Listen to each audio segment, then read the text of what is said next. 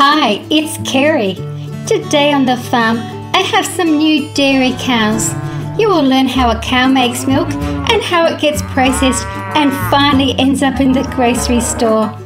There's a fun ending today. Give a thumbs up if you like farm animals. I'm going to do something different here. I'm going to take the roof off and make some shelter for the tractor and for the cows outside. Can you tell me how many calves in today's video?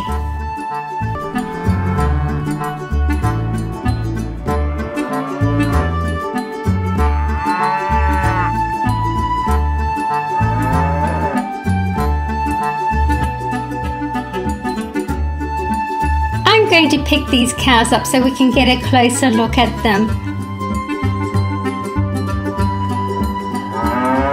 The Texas Longhorn cow.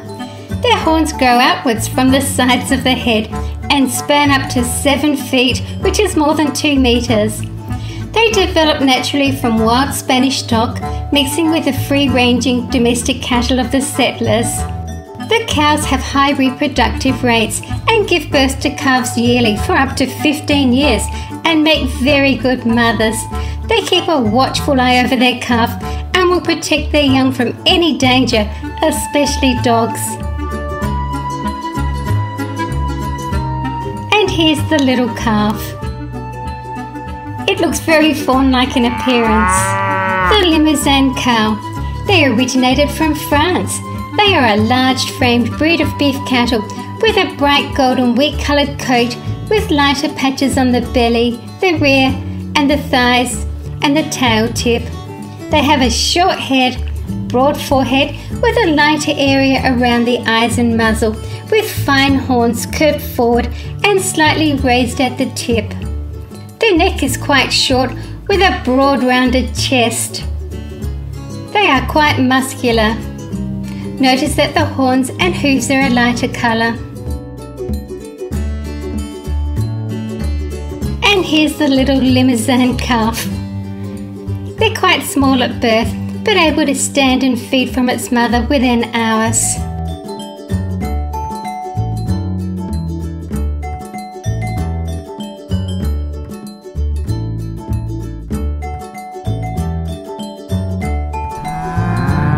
The Brahman cow. They are the sacred breed of India and are very hardy and adaptable to a wide range of feed and climate. They are large-bodied with a hump on their back where their neck ends. They have a small head with a broad forehead. The ears are large and drop downwards and the muzzle is black. They are easily recognised by the excess skin on the neck, throat and underbelly.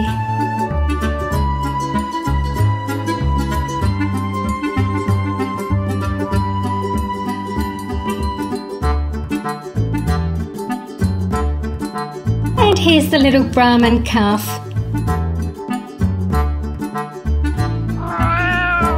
Cats and kittens. Every farm needs cats and kittens. These cats love to play. And here's a lorikeet, a sulphur-crested cockatoo and my barn owl. We've got 3 ducks up here, hiding from the cats I'd say.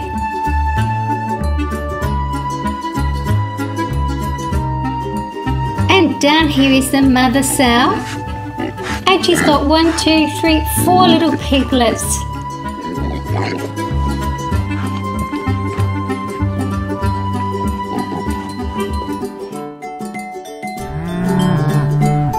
And here's the dairy cows, ready for milking. They get milked twice a day, and here's where the roosters like to congregate. And my cows are very lucky they have a cow massage machine.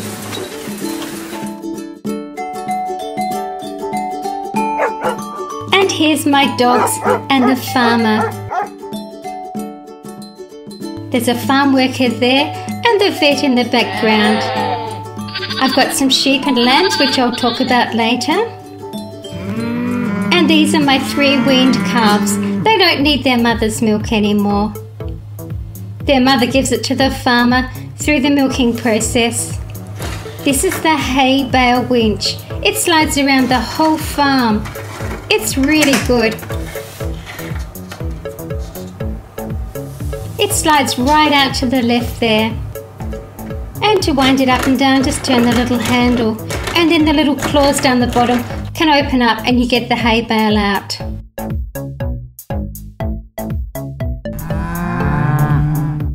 This is my 3D cow. This is not my favourite cow. I have trouble putting it together. I can never get those front legs right, and I know I've got them on the right side. It's still a nice cow though. I just don't make this puzzle very often.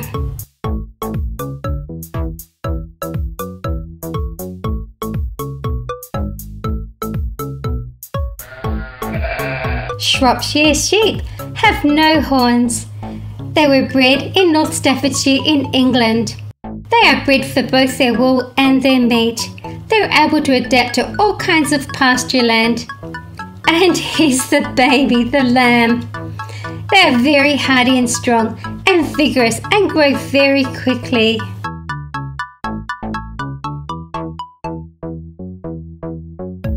And here's mum and baby. That is so nice. Oh, the baby lamb is hungry.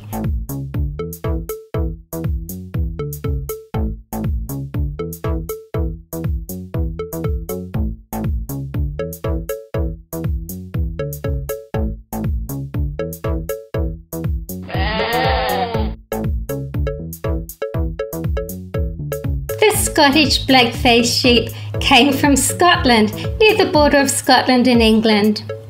Commercially in the UK, they are important, with black-faced wool being just under half the total Scottish wool production. Their wool is used for the production of fine carpets and also for some of the Scottish and Irish tweed materials. And here's the lamb.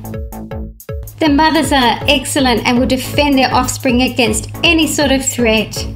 They are good milkers and able to produce lambs and a wool clip even when faced with harsh conditions. Ah, that's so cute. And another hungry lamb.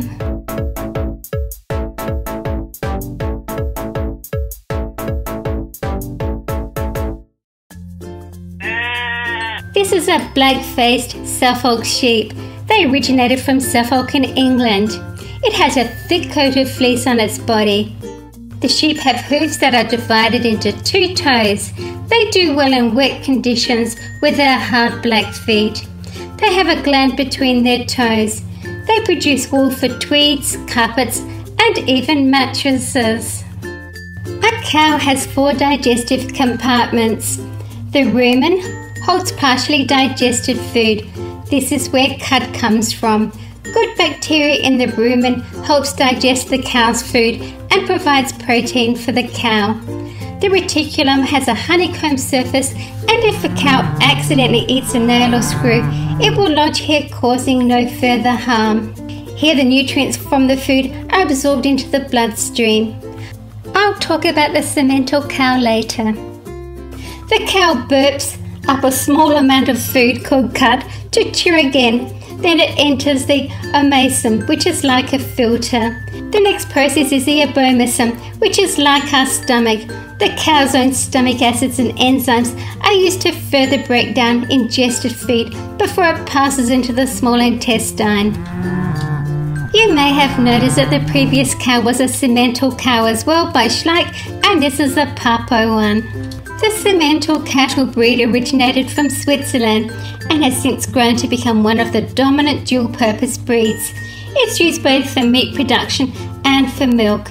They've also been used as draft animals, which means a strong working animal that's used to draw a load like a cart or to work a plough. They have white markings on the belly, chest, head and body. Notice the tail switch and the legs are white. The cemental cattle have dark, large, pigmented eye patches and horns. There's a fun ending coming up after I've told you all about how milk gets from the cow to the grocery store and into your fridge. The piebald cow is also known as the Holstein Friesian cow. It refers to a breed of large, usually black and white dairy cattle, originally from northern Holland and Friesland. They produce large quantities of low-fat milk. Piebald refers to the dark pigmented spots or patches on the white coat. In some countries they are called Holstein cattle and others are known as Friesian. They are most easily recognised by their distinctive colour markings. Each pattern is unique to that animal. The Hereford cow comes from Herefordshire in southwest England. Its colour is characteristic, with the body colour varying from rust brown to a deep rich red. The face, crest, dewlap, which is the neck skin, underbelly, the switch, which is the tail, and legs below the hocks are characteristically white. They are found in the temperate climates of many countries and are able to adapt to different conditions easily. In early times they were used as work oxen. This little calf belongs to the last cow you saw. This is the other cemental calf, and I'll just point the mother out for you. There she is. And this is the little piebald calf, and that's its mother there. These are my two dogs, the Australian cattle dog or blue heeler and border collie. Let's have a look around the corner. And here's the tractor and the hare. I'd like to tell you how the milk gets from the farm to your fridge. Dairy farmers feed and care for their cows. Farmers milk their cows twice a day by machine, early in the morning and then in the later afternoon for the second milking. The cow's milk is stored in a bulk tank where it is kept cool and fresh. Milk is transported from the farm to the dairy processing plant by refrigerated trucks. Milk is tested to make sure it is safe and clean for humans. The milk is tested and packaged at the milk processing plant. Many different dairy products are made from milk. From the milk processing plant, milk and other dairy products are moved to grocery stores.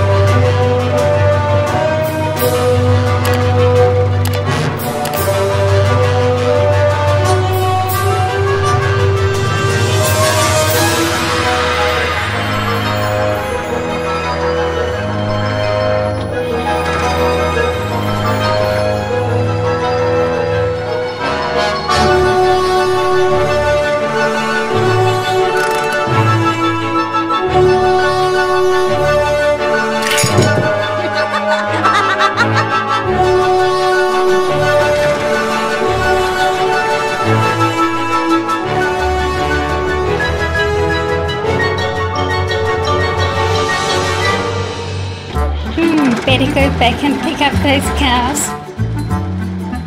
Thank you for watching my video. It really helps if you can share my videos on any of the social media sites that you like to visit.